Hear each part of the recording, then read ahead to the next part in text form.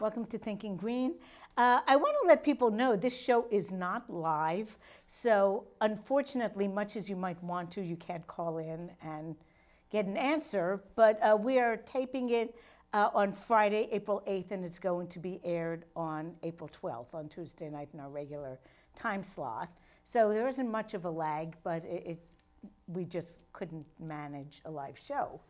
A few weeks ago, Tim Hanser joined us on Thinking Green to give an overview of the budget process and what New London's budget looked like last year. And today he's back after we have more information because Mayor Passero has presented this year's budget. And so we have some current numbers to look at, as well as thinking about the budget process. So welcome back for part 2 of New London Budget 101. Thank you. So I guess we can just start talking about just the framework, Sure. how to look at the budget. So I think the first thing I'll do is actually show people how they can find the budget. There is some information online. So if we can pull up the laptop screen, I could show. So this is the City of New London's website. It's the URL is on the top. And if you look at the important links, which I'm going to kind of highlight so people can see where I am, which I think shows up pretty well. Right underneath it, it says Mayor's 2017 Proposed Budget. You can click on that document, and it will open, and you can download it to your computer. So what I'm going to do is, since I already have it open, I'm going to actually pull it up for everybody as soon as I can find it. And here is what we have for that budget. It's a 62-page document. It comes with a summary of appropriations, as well as revenues, with a mill rate calculation on the bottom. That mill rate is the same as this current year's mill rate. And then on the following 61 pages is a summary, detailed accounting of all of the revenues first, and then the expenditures second.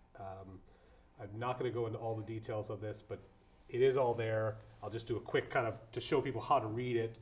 This first one I have says taxes ad valorem, which is all of our tax revenue. The numbers correspond to a specific account. 110 means general fund. 1501 is the accounting for taxes, and so on and so forth.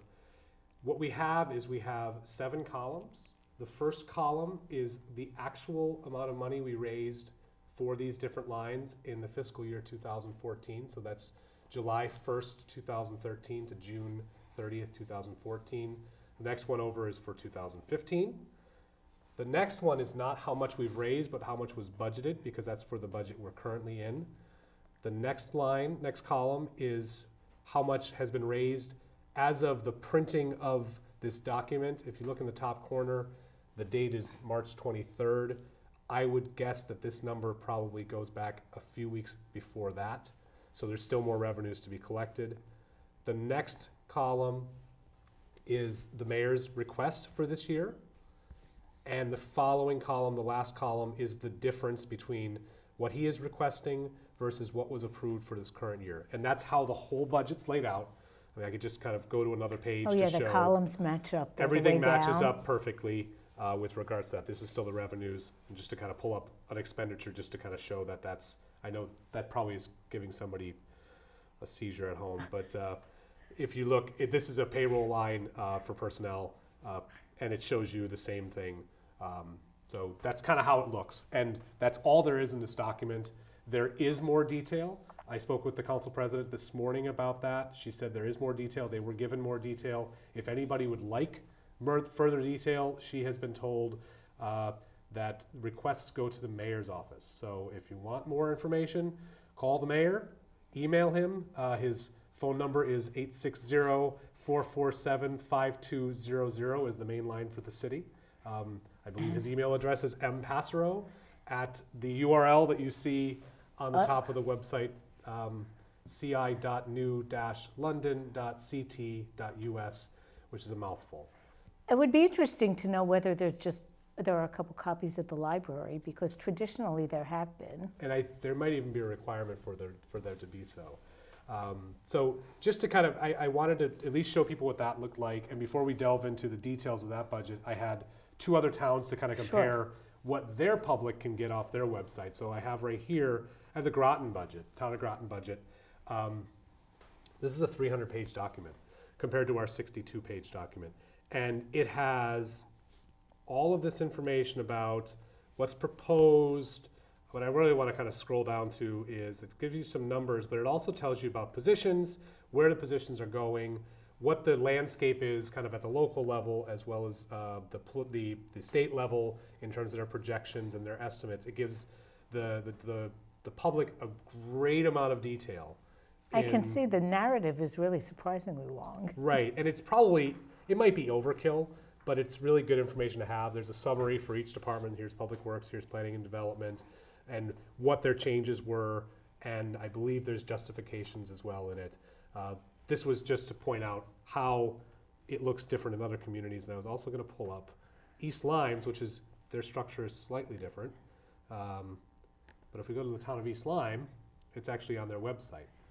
And this is their proposed budget, and you could actually choose each department.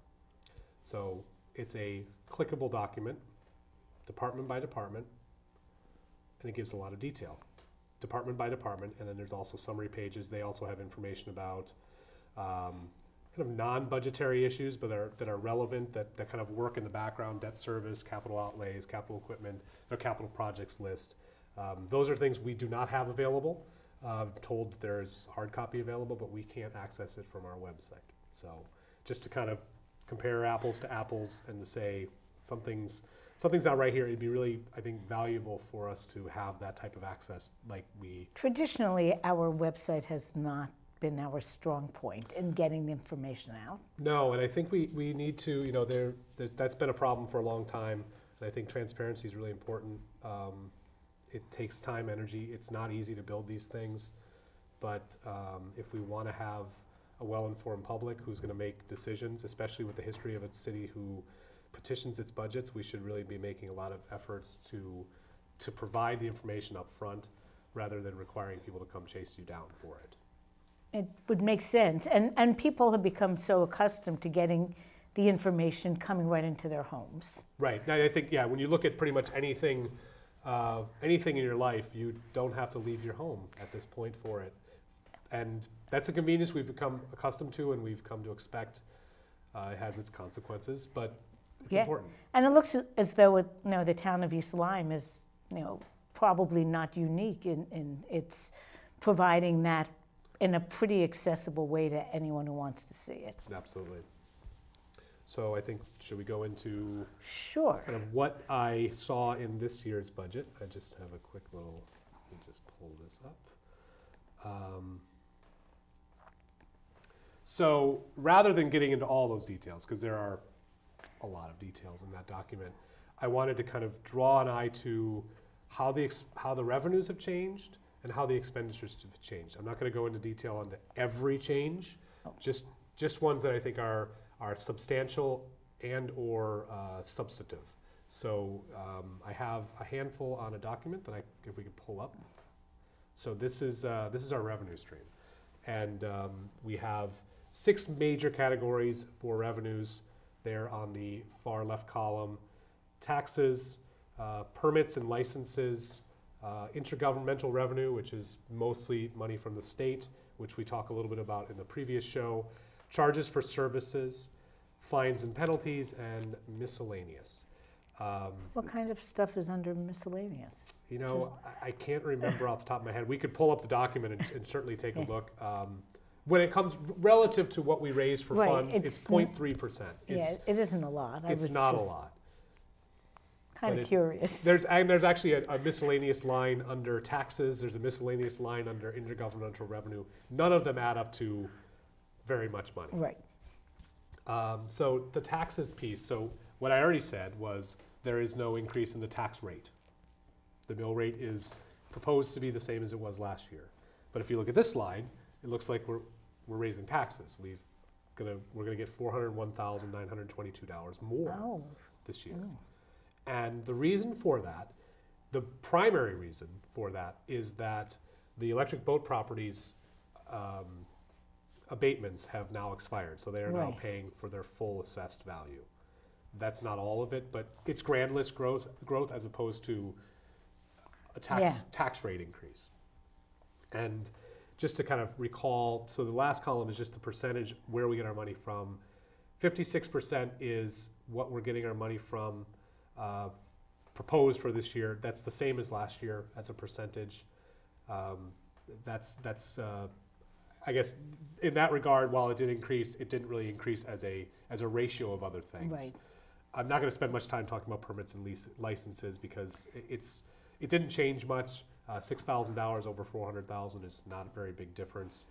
And it is really a relatively small percent of our budget as well. Right, it's 0.5%. So when you look at it, taxes and intergovernmental revenue are our two big budget lines. They make up 95% of the budget. And for anybody at home who says, but Tim, these numbers don't add to 100, that's because of rounding. It's I could have taken them out to more decimal places, but Our eyes would glaze over. I even didn't think though it was terribly relevant to say it was added to 0.5 is actually not right. It's 0.4862 or whatever the number turned out to be. But I wanted to talk about the intergovernmental revenue, if we could pull it back up. That number went up $1.7 million, almost $1.8 million, $1,774,196. Now, that is based on changes to state aid. And I think we should talk about that. I'm going to get back to it in a little bit, but that's substantial. It's also substantive, especially given the current state of the state's budget. There's an enormous deficit that they have to close for next year, close to $1 billion. And traditionally, when the state has had a budget deficit, at least part of that deficit just rolls downhill and the towns and cities get less. Right. And I think the challenge we face right now, so today is Friday, April 8th. This show will show in a few days. So it's possible things will change between those 2 days. But just on Wednesday, the Appropriations Committee approved changes to the budget that had implications on education funding. I had a chance to speak with Representative Baumgardner about it. As far as he could tell, there was no impact to the city of New London, but the town of Groton lost $4 million. Oh my gosh. So they're going crazy probably. He was going crazy. $4 million is a lot for any town, but it had to do with changes to the formula, and those are real concerns. It hasn't hit us yet, but that doesn't mean it can't. And so we should really be keeping a very close eye on the intergovernmental revenue. I do want to go back to the taxes if we can. Sure. So just to break down the three major sources of those real estate taxes, rather than give the numbers, I just gave the changes. So like I had said, real estate tax went up. Largely because of EB and the grand list going up. And it went up $965,000. That was the bulk of the change. But I think the number that is also really worth looking at here is this bottom one, minus $650. Now, is that because of change in state law? Right. So up until this past year, we all paid a motor vehicle tax that was based on the mill rate of the town in which we lived. Right. Which means that if I own a car in New London and I were to just simply re-register it in Waterford, my taxes would go down. Yeah, probably a whole lot. Probably a lot, because the mill rate in Waterford is, I think, about half of what it is in New London. There's legislation that changed that so that now the towns all pay the same mill rate. Now what we will see in the intergovernmental revenue is we'll see a $650,000 to the positive, meaning that the state is reimbursing us for this lost tax revenue. So this year, they're kind of making it a revenue neutral thing. Right.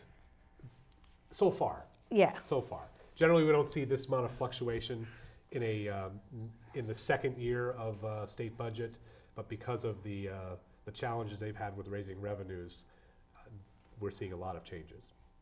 So I just wanted to point out those two numbers, and we could talk about revenue, because I think that's, when it comes to the governmental revenue, intergovernmental revenue, because those are really where the changes happen, and there needs to be a lot of questions to make sure we're not being excessively optimistic. So these are, they're not all the budget lines. These are the budget lines that I thought were noteworthy to talk about in terms of their changes. If you see, there are 6 of them that went down, and there are 3 of them that went up. And the 3 that went up by a lot more than the 6 that went down. Okay, so you've explained the 600 plus 650,000. Right. That's the motor vehicle reimbursement. exactly. But the pilot, MRSA pilot. So what is that? MRSA seems to be a new term. I'm guessing municipal. I don't know what the R is. State aid. I'm assuming there were some changes in the pilot formula. That's where this number comes from. There must have been some new legislation about sales tax sharing, which is where that $900,000 number comes from. But without any backup, this is where not having the detail really hurts. If I were to go to Groton's budget, I would be able to say, okay, what these changes? Okay, where's the language about why this change happened? And there'd be language there. We don't have that. So we'd have, some state statute or formula change or something. Or an analysis from CCM, which is the Connecticut Council of Municipalities, or one from OPM, the Office of Policy and Management, or the state legislature, or somewhere saying, here is the impact based on changes we've made. You can bank on this money. Now, with conversations I've had, I've been told that they're pretty certain that analysis has been done. But not having seen it concerns me. And I think we should all be concerned because it's a big number. And it is. It has huge impacts on our budget. Either we have to, if this $1.3 million does not come through, we either have to raise the money ourselves, which means an increase in the taxes, or we need to find $1.3 million in reductions throughout the budget. Which, as you know, is not fun. It's not fun, and if we don't find this out until November for whatever reason, now you've only got 7 months to figure it out. You've got a smaller window to make a big cut, and that gets very difficult. Anybody who, if you had to do that in your own home finances, it would get very difficult. And the fact is, in our budget, there are a lot of costs that really you can't touch. Right. Employee contracts have to be honored, whatever the state of the budget. Right. And layoffs, which was actually talked about at the state level, the governor has implied that there might be massive layoffs, and he's going to be presenting a new budget, which is a bit unprecedented, next week, Wednesday. So the day after this is taped, after this is being aired, and it could throw all this out the window. But one of the We'll just have to have a part 3. We'll have to have a part 3. But one of the things that's been discussed is that because of laws regarding paying out your accrued vacation leave, because of unemployment insurance, the savings aren't as great as one would think. And actually, I had to go through this exercise in the spring of 2012, when the city's budget was in pretty tough shape, and the mayor wanted me to do an assessment of how to get to zero. How to get back to zero from negatives. And that was also a 6 or 7 month window to work in, right? It was less than that. We didn't do that exercise till probably February or March. So we were talking 3 to 4 month window. And to accomplish it after you factor out paying people's vacation leave out, paying unemployment, I mean, you'd have to get rid of half the staff, which clearly isn't going to work because they're providing services to the public. Yeah, we really do need the services. Right. You can't just get rid of all your garbage collectors and somehow think the garbage is going to get collected. They won't. So there are real implications to that process. So the sooner we know this information, the better. The more conservative we are in our revenue projections when it comes to getting money from the state, the safer we are. I think the best strategy with any budget is to always underestimate how much money you're going to get and overestimate how much it's going to cost you to do what you got to do. Because at the end of the day, the worst case scenario then is that you break even. Whereas if you're overestimating your revenues and underestimating how much things cost, the best case scenario really probably still leaves you in a deficit. And we're in a precarious financial situation we will probably be for a long time, we can't afford to have those types of deficits built in, or potential deficits built in, just because we don't have control over what the state does. So more on this later as what the state's solutions will be, how much of an impact they'll have on our city. Right, right. Okay. And I just, I think the other number I want to point out on this sheet is the education cost sharing. Now, it's a teeny tiny number. It's -$5, which I thought was really kind of a funny number. But really the reason I bring it up is that this is the major account that comes from the state to fund schools locally. The number has actually dropped every year for the last 5 years. Not a huge amount. I don't think it's even $40,000 on the whole. But I mean, even if you just assumed it was zero, yeah, costs go up. Costs increase. Natural gas prices went up a few years ago. That has implications on the Board of Ed's budget. There are contractual increases. There were, I don't know how many years in a row that teachers took no increase. They got zero increases. I think the whole time I was on the Board of Ed, the teachers were flat funded about 3 or 4 years in a row. Right. And they did get a 3% increase this year, and some may think that's high because it's above the level of cost of living increase. But when you put it into context that they were getting zeros, it's still quite low. But that's a cost implication. So the fact that the state is not really helping us when it comes to education cost sharing really means that they're hurting us. And especially when you look at those lines underneath it, there's a public school transportation line. They're giving us $63,000 less, or we're projecting to get $63,000 less. And there's a school project building grant, which wasn't entirely clear to me what it was, but nonetheless, it's $100,000 that the city does not project to get. And I hadn't seen the public school transportation cut, but with our conversion to a magnet school district, that could really have a major impact on us. Yeah, no, at this point, we've developed a model that almost requires everybody to take a bus to school. Now, I know that if you're within a certain radius of the school, you're not provided bus service. Right. But the reality is that because somebody who lives in the 3rd district could be going to Winthrop School, sure, they're getting a bus, whereas previously they may have walked to school. Yes, so really more and more students are being served by buses. And of course with schools like the Friendship School that's in Waterford but serves students in New London is still paying the transportation for those students as well. Right. And in the short term, it may not have implication because the fuel prices have dropped, and there might be a savings in the Board of Ed budget because they're spending less money on fuel. But we can't be guaranteed sub $2 gasoline or diesel fuel in this case. No, it's pretty unnatural actually. Right. So that's an unlikely scenario for the long term. So this, while it may not have an implication this first year, it's something we should be making sure we keep an eye on. Okay, now, so where do we go from here? Well, I think what's really important is that when revenues are discussed by the City Council, that if the public goes to speak, is that they really make sure that the council is asking questions about these lines. They're saying, so I'm seeing this added $1.3 million in pilot. Can you show me how the administration came up with this figure? I want to be certain that we're not being overly optimistic on funds. And the follow-up question would be, how can we be assured that in a year where the state is likely to make massive cuts, which will have at least some implication on us, how can we be sure that we will actually get the revenues we put in here? Because the last thing we want to have happen is to be midway through the year and find out state monies we were counting on aren't coming in.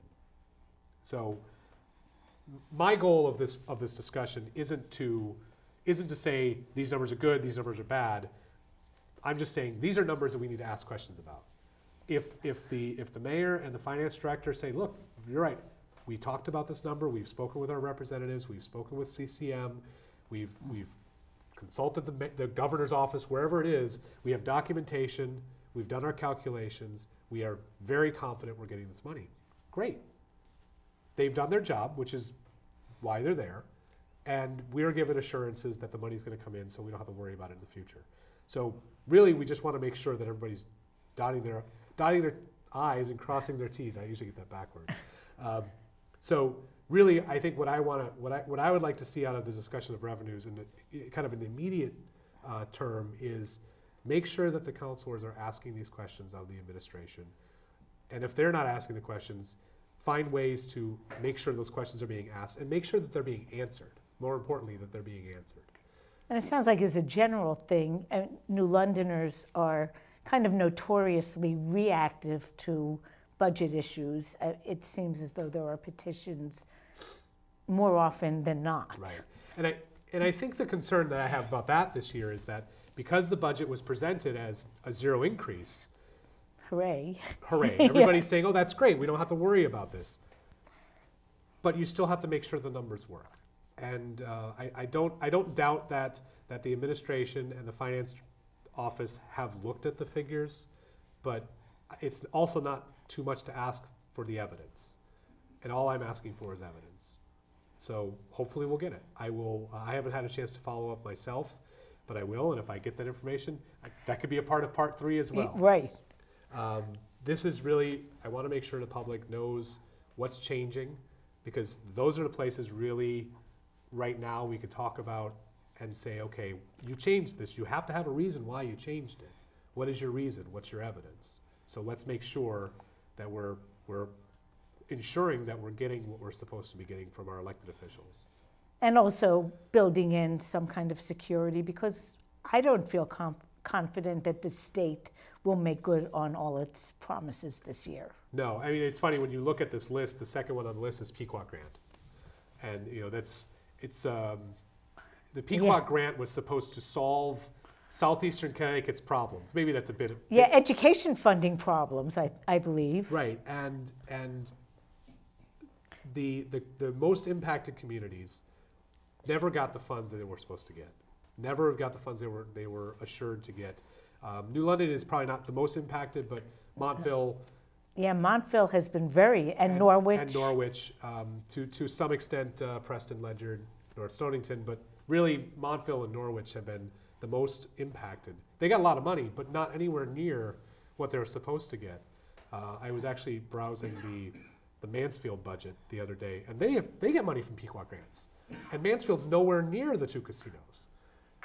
Yeah, they probably don't really need the money either. No, I mean, their total is about what we lost this year. So, I mean, from a scale or perspective, they're getting a lot less. But that's what happened with the Pequot grant. It was supposed to be something that countered the negative impacts of the casinos being built in terms of costs to those local communities.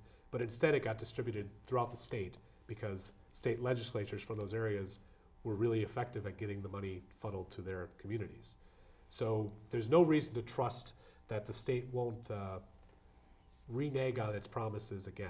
And we need really assurances as much as we can from our local officials that they've at least kind of kicked the tires and made sure that these numbers are as real as they can be. And I would say in the long run, it's to really push our elected officials to ensure that we're getting the revenues we should be getting. We've never gotten the amount of education money we're supposed to get by formula, ever. We've always been shortchanged. So is Bridgeport, so is Hartford, so is New Britain, so is New Haven. But towns like Greenwich get more than what they're supposed to get. And that's an issue at the state level. We need to hold our representatives accountable for making sure that they're doing what they can. They can't do everything, but at least to ensure that they're fighting the good fight for the residents. Well, I think at the state level, one of the challenges is, okay, a certain amount of funding gets promised through legislation, and then the budget process happens and it just doesn't get funded. Well, that is part of the problem, but I think going back to the ECS, what I just brought up, the education cost sharing formula, there's a formula.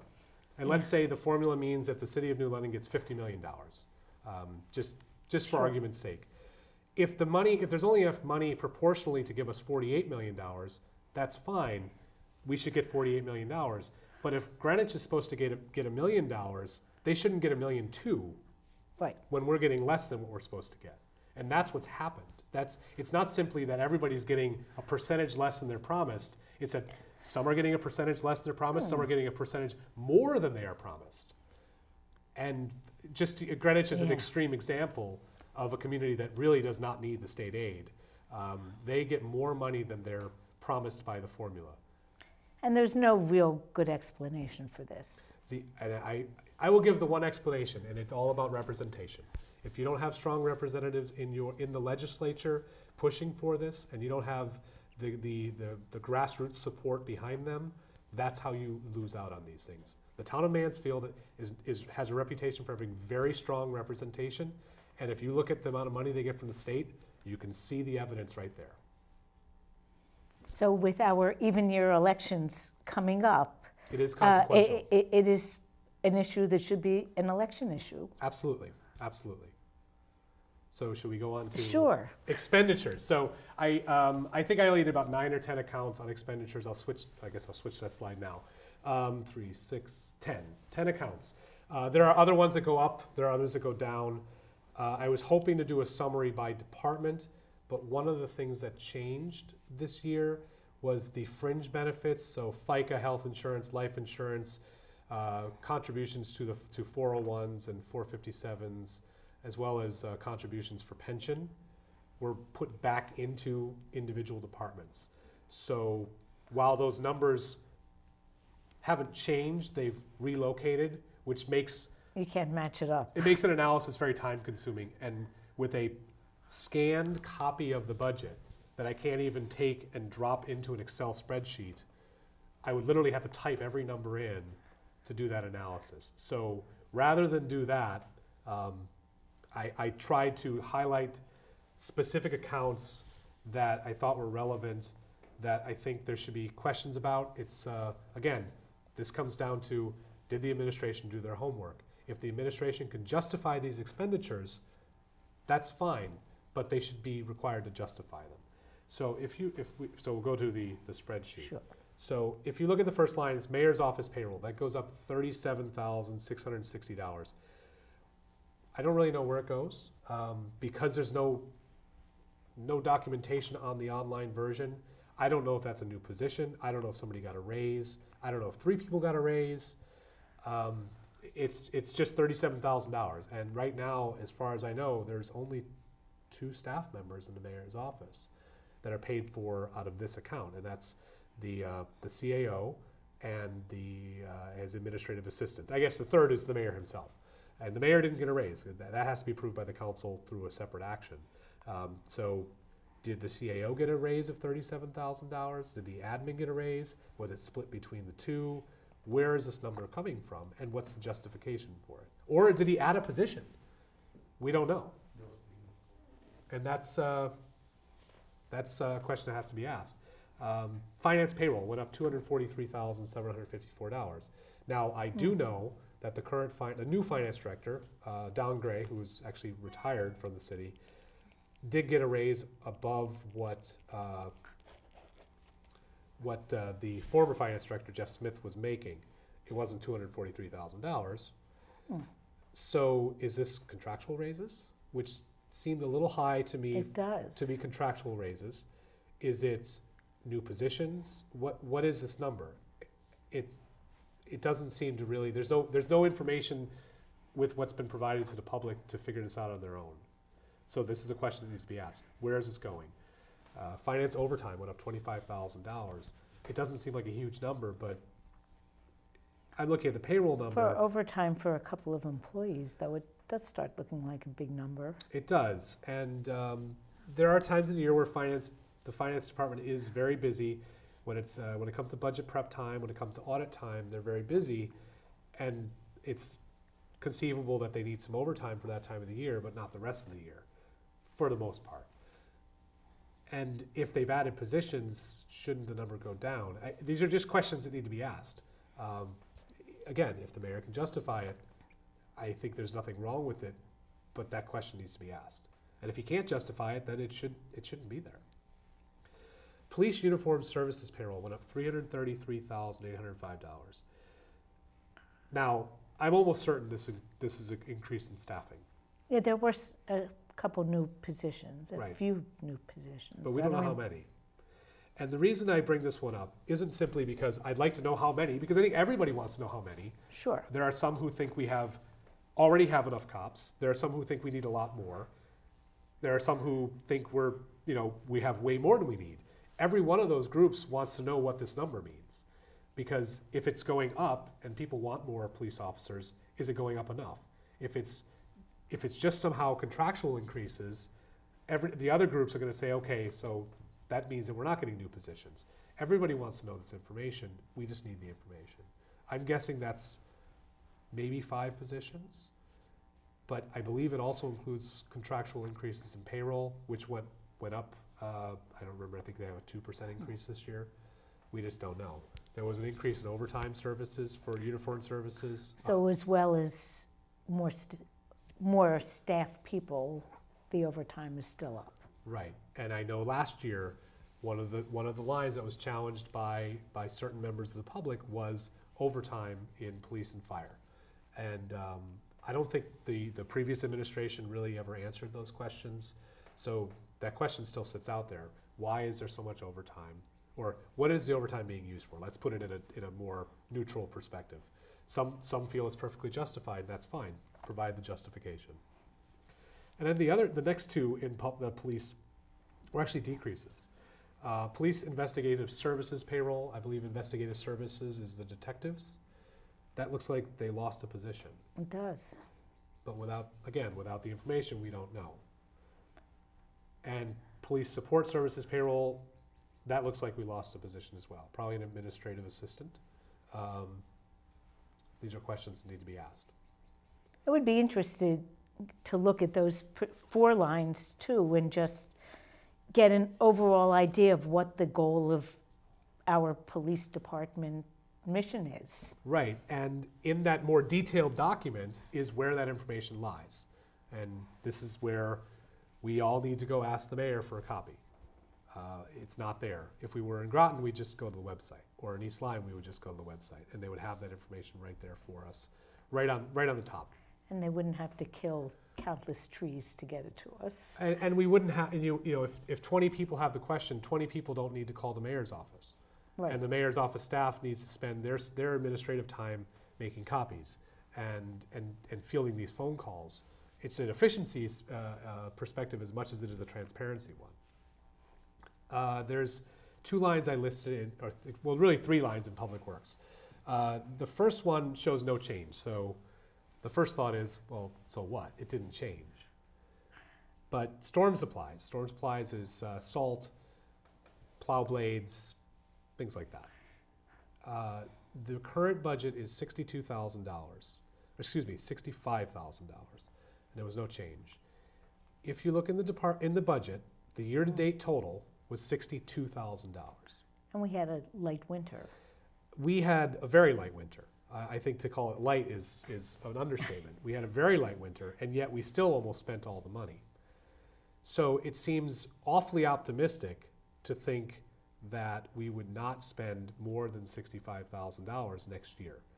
Now, I'll ask you, what the winter of 2014-15, what was the approximate amount spent on storm supplies in a notoriously not light winter? I have actually last year's budget, which would have those numbers in there. Let me see if I can pull them up quickly for you. But actually, why don't we go back? I'll look through it. I could kind of do 2 things at once, and I can answer that question.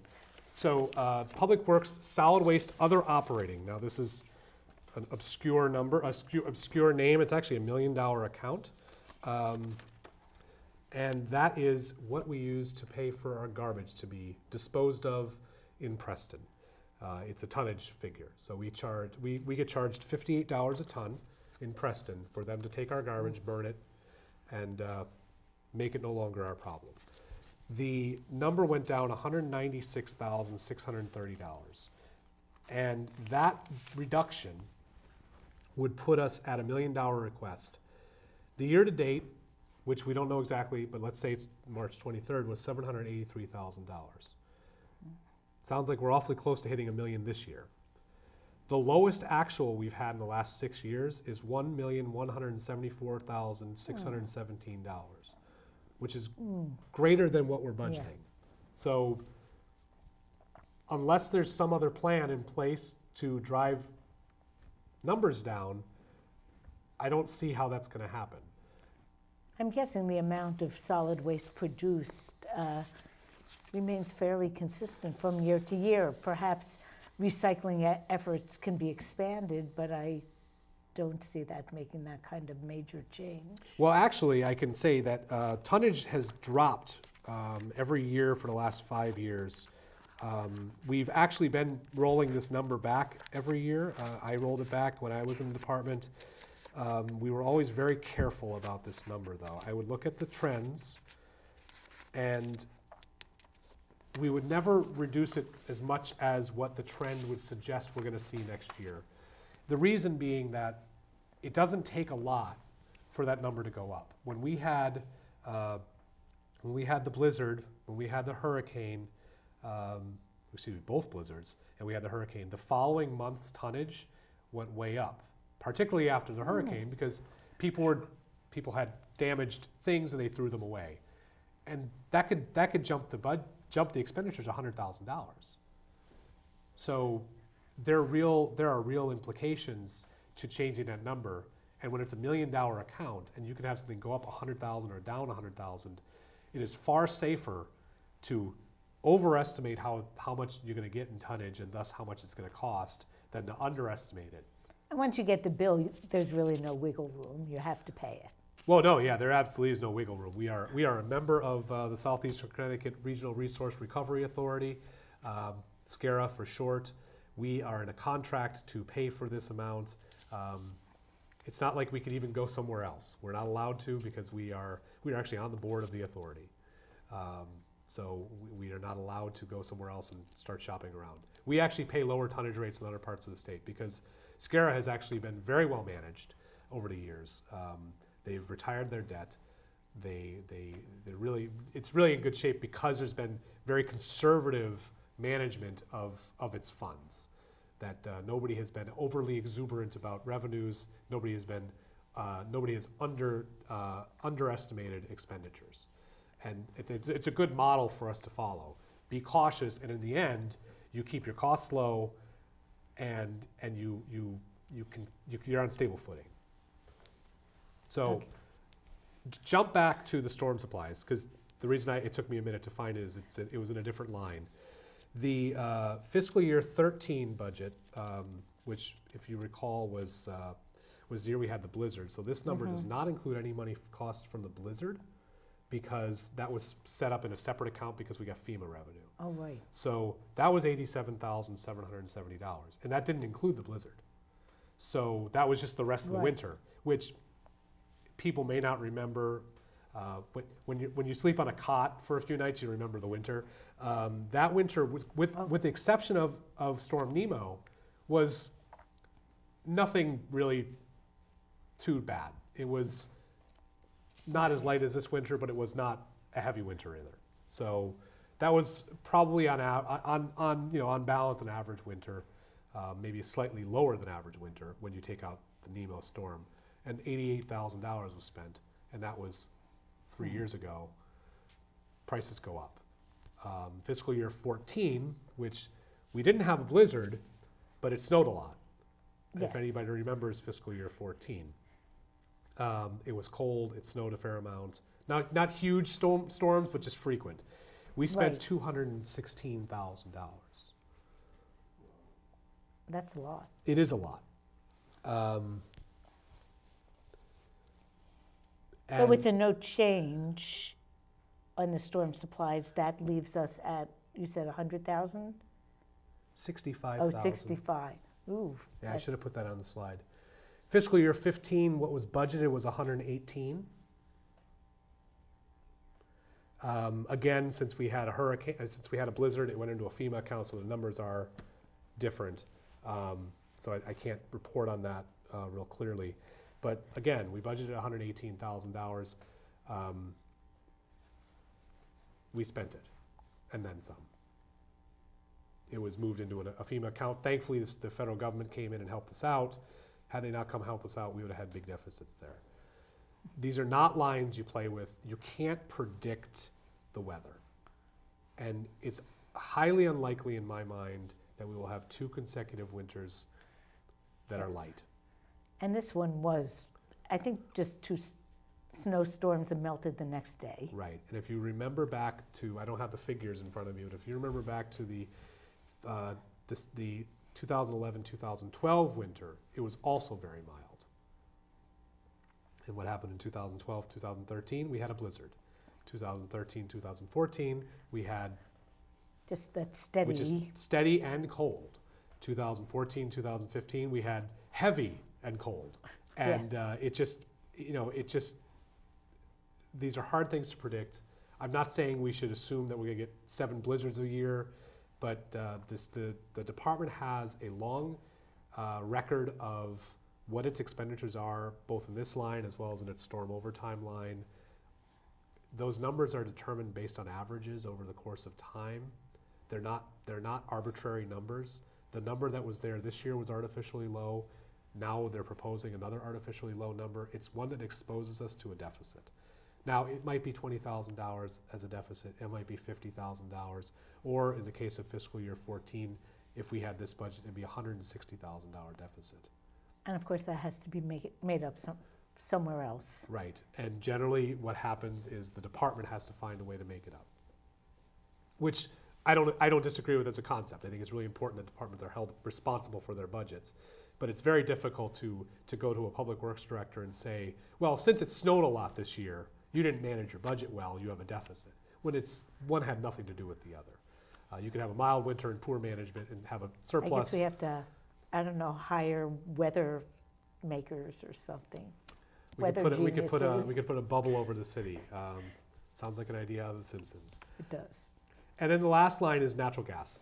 Natural gas is actually in the public works budget, so this was something I had to work on a lot, and it was a number that everybody liked to play with. And I never quite understood that one because, again, this is related to the weather. That if it's a cold winter, your natural gas bills go way up. So this year was a very mild winter, with the exception of that one freakish 3 days where we got to -5. Right. But other than that, it was exceedingly mild. I think at our house, we've only used a single tank of oil. So probably, I'm guessing it won't happen 2 years in a row also. Right, and I just kind of want to pull up the numbers that I have historically for that. I'm just sifting through my budget to find them. But this, like I said, this is a number that everybody likes to tinker with. The council liked to play with the number, the finance department liked to play with the number, and my staff and I kept saying, wait a second, what are you doing? We don't know how cold it's going to be next winter. The rates went up, or even if they didn't go up, they didn't go down. You're budgeting more than what we had, or less than what we had last year. Now, the number went down $60,000. The request total was $140,000. Now, if you go back the 6 years that I've got data, the lowest we've ever had for an actual is $186,000. So if we hit our lowest, our record low, we'll have a $50,000 deficit. And once again, that's a bill that just has to be paid. Right. Now, it's very possible, though I would guess unlikely, that there were some huge energy efficiency upgrades that can account for this. But that, like I said, that seems unlikely. I mean, this year alone, we've already spent $80,000, and it was through middle of March, and that was a very mild winter. These are numbers that we should be very cautious about. Set up procedures to make sure nobody feels that they can touch them.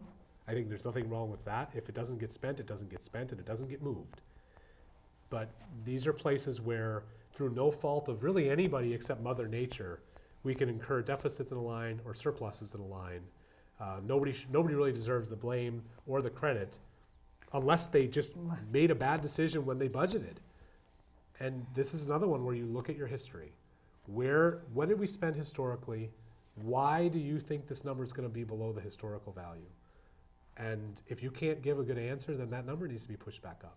Okay, the bad news is we're on our last 5 minutes. Oh my God. So if you have more slides. No, that's actually the last slide. Okay.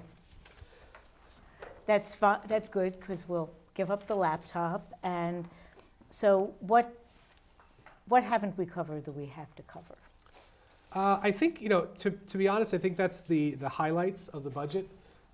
There are several lines that I think more information needs to be provided, and I think that's the take-home message. There's some people out there who are cheering that there's no tax rate increase, but there is an expenditure increase, and that means that if we don't have the same amount of growth next year, we're probably going to have a tax increase next year. And sometimes when you skip the years, also it's twice as shocking because it's a big increase. It can be. And the other piece is that we're counting on revenues that we don't have enough information to know whether that revenue is secure. So there really are issues there. There's lines that we don't know if the expenditures actually make sense. People need to be asking questions. If every one of the questions that I raised can be answered sufficiently, great. The staff did a great job preparing a budget that has no budget increase, no tax rate increase. But if not, they really need to be held to task. So what's the next step for people who are watching this show? There are several meetings with the Finance Committee of the Council starting, they've already started, but they have them every day next week, Monday, Tuesday, Wednesday. I believe they're at 6 o'clock. You can look on the city's website for that information for meetings, upcoming meetings. Certainly sending emails to the council, sending emails to the mayor, asking these types of questions, requesting a copy of the detailed budget from the mayor's office. I think those are the next steps. And I would add related to what you were talking about before, talking to our legislators as well, to make sure the state doesn't do anything that impacts us Absolutely. in a negative way. Right. Okay, I think we're kind of there for now. This show is going to be viewable on YouTube probably over the weekend. So if you're watching it next Tuesday, it's already going to be up there. We have the channel on the screen. So it's on the New London Greens YouTube channel. Not only this show, but all of our shows from about the last year and a half or 2 years, you can find there if you move through it. And on a totally different subject, we have like 1 minute left. There's going to be a progressive happy hour on Wednesday, which is tomorrow if you're watching on Tuesday. Right. And you can talk about that since you had some hand Sure. in So there'll be planning a happy hour at the Oasis at 6 o'clock on April 13th. The idea is just for people to meet and talk about different ideas. There's no real format to it. It's just this idea that we can talk about local issues, we can talk about national issues, anywhere in between. Really work on understanding where things are going so we can all make good decisions. And it might be fun to look at the budget over beer. I don't know. That does not sound like fun. No? No. Okay. Well, this will be better than that. It will be better. Well, thanks for watching. We'll be back live next Tuesday after this one airs. And thanks, Tim. And maybe we will get together and phase 3 of this as more numbers evolve both from the state and the city. Yep. Sounds good. Well, thank you. Okay, thank you.